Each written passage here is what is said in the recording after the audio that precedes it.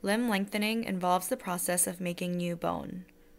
Non-union occurs when the bone fails to regenerate properly, leaving a gap or incomplete healing.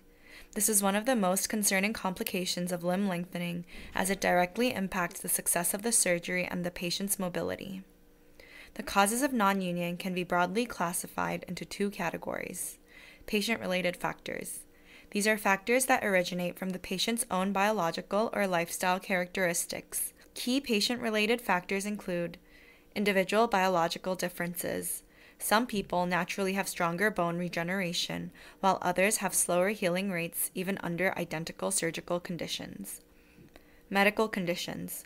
Chronic illnesses such as diabetes, the use of drugs such as steroids, medical history such as history with radiation therapy are proven risk factors that disturb the body's ability to regenerate bone. Smoking.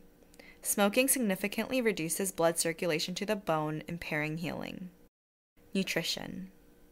Nutritional deficiencies, especially low protein intake and/or extreme dieting, can weaken the body's ability to produce the collagen necessary for bone formation. Hormones. Hormonal changes due to stress or restrictive eating habits can further slow down bone healing. While patients can optimize their healing through good nutrition, supplements, and rehabilitation, the responsibility of proper bone cutting, fixation, and monitoring falls heavily on the surgeon's expertise. Surgeon-related factors. The skill and technique of the surgeon also play a critical role in determining whether bone healing will proceed normally. Common surgeon-related causes of non-union include: during surgery, poor bone preparation. The method used to cut and stabilize the bone affects how well new bone forms. If the bone is cut improperly or fixation is unstable, healing may be compromised. Soft tissue damage. Bone healing depends on good blood circulation around the fracture site. Excessive damage to surrounding blood vessels and soft tissue can reduce blood supply to the bone, delaying healing.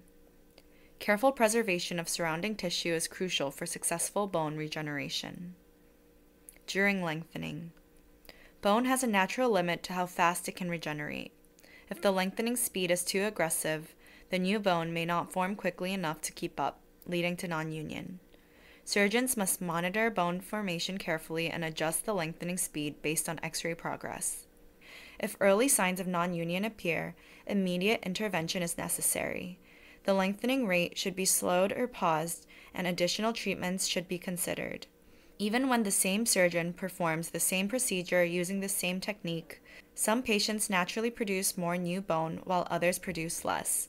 This difference is due to host factors. However, the average amount of new bone formation varies between surgeons.